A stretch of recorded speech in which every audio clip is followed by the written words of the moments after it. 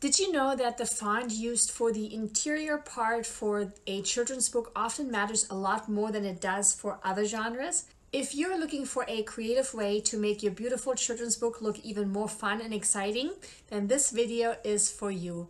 Hi there, I'm Eevi, an award-winning children's author and ghostwriter over on eevijones.com and the creator of Children's Book University. I create videos specifically for children's authors, so be sure to subscribe so you don't miss my weekly videos. This video is all about fonts and how the way we are using fonts can really enhance our children's book. So in this video, I'll talk about first the two main places we as authors are using fonts and how this is especially important to us children's authors. Second, the three main rules we want to pay attention to and follow when it comes to using fonts. Third, 7 wonderfully creative ways we can use fonts. So definitely give at least one of these a try. And lastly, at the very end, I'll share with you the 2 places I love to get my own fonts from. And I have created a sort of cheat sheet that includes my favorite fonts as well as the links where you can get them. So let's dive right into it by looking at the 2 main places we as authors are using fonts and how this is especially important to us children's authors. Every book uses fonts on their cover for things like the title, subtitle, and author name. And every book uses a font for the inside of their book, so for the telling of the story itself. This in turn means that every author has to make a decision on what fonts to use for their book. Now, I have made a separate video on the importance of fonts on a cover for children's books. So if you haven't seen that one yet, I will make sure to add the link to the description below. In it, I talk about the font sizing on the cover, the placement on the cover, as well as what to look out for and pay attention to when it comes to the book cover of your children's book. So be sure not to miss that. But when it comes to fonts for a children's book, authors are often faced with this extra challenge because the font used for the interior part of a children's book often matters a lot more than it does for regular books. And that's because we will want to use fonts to express or bring across a certain feel, whether that pertains to things like a certain mood, a certain age group this book is written for, or a certain look. What I have found over the years is that many aspiring children's authors are a bit unsure about what they can and cannot do inside their books. And because of that, they tend to stay more on the safe side of things, where they opt to just stick to the normal way of presenting text. And that often keeps them away from experimenting and being a bit more bold with the interior design of their books. So I always love to remind fellow children's authors that their books are for kids. So it's okay to make the text side of things a bit more exciting. But before we get into the design or look of fonts, we need to take a look at the 3 main rules we want to pay attention to and follow when it comes to using fonts. Rule number 1 is that we will want to be aware of a font's licensing. Many authors actually don't know this, but each font creator sets the licensing agreement for each of their fonts. These licensing agreements let users know what each font can and cannot be used for. For example, just because we are free to use a font in, let's say, a Word document, which we are using for personal use only, does not necessarily mean we also have the right to use that font for the printing in books. So we as authors essentially have 2 main options. Option 1 is to purchase a font to be able to use it for our books. Or option 2 is to use a free font that falls under the open font license agreement. Unless your book is being traditionally published or unless you are really set on a particular font, you're probably looking to use a free font. And so we will want to make sure it falls under the already mentioned open font license, because these fonts usually fall under a common license, which enables us to use the font for free for personal use as well as commercial use, be it print or digital. So whenever you wish to use a font, make sure to check its license first. If you're using a font marketplace, then those will list the type of license agreement for each font. Otherwise, you can also simply Google the specific font name and find out its license agreement that way. And like I said before, I'll also share my favorite fonts with you at the end of this video, all of which fall under the open font license. Rule number 2 is to make sure you're choosing a font that is really easy to read.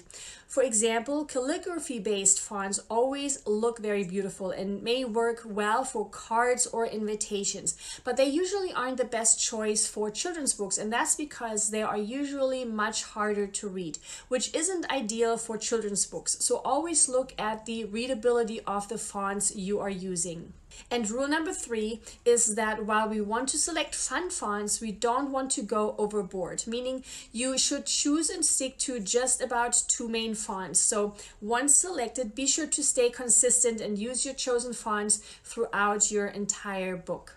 Now, children's books have so many more options when it comes to how fonts can be used inside a book. So let's look at 7 fun and creative ways we as authors can use to really spruce up each page to make them even more exciting and appealing to little ones. Number 1 of using fonts in a fun and creative way is to make some of our text bold and extra big for emphasis. My Super Me I co-authored with Wall Street Journal bestselling author Todd Herman is a beautiful example.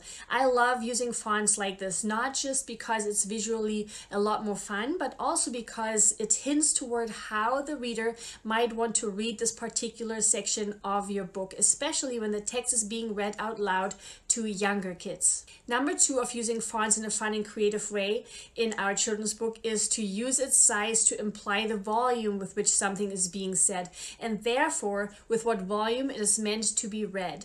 One of my favorite examples for this is in the book Mr. Brown Can Moo, Can You? By Dr. Seuss. On the Whisper Whisper page, we see the words printed extra small, while on the Horn page, we see the words printed extra big.